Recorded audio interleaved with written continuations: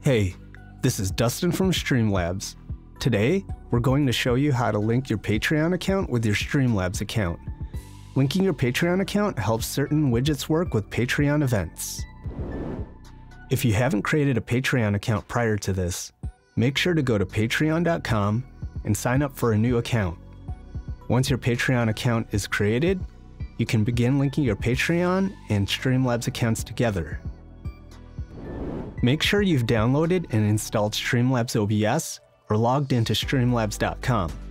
From here, you can navigate to the integration section under My Account and click on Link, and then follow the instructions to allow permissions with your Patreon account for Streamlabs.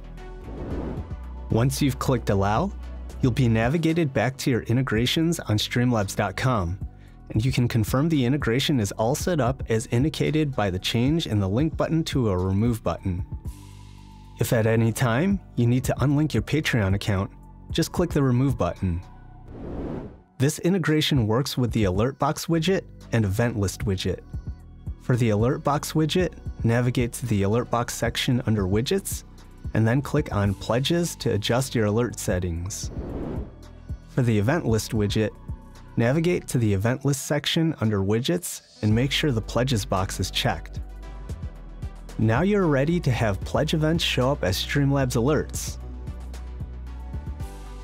Be sure to download Streamlabs OBS by visiting streamlabs.com and hop into our Discord server at discord.gg/stream for live community support. Check out the links in the description below.